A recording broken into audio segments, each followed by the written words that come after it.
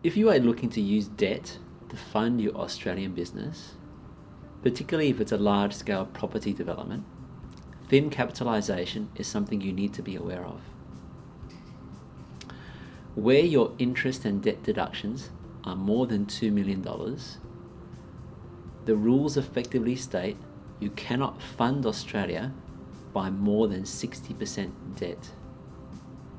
When we say debt deductions, we're referring to interest and debt deductions from all sources, not just related to party borrowings or bank interest.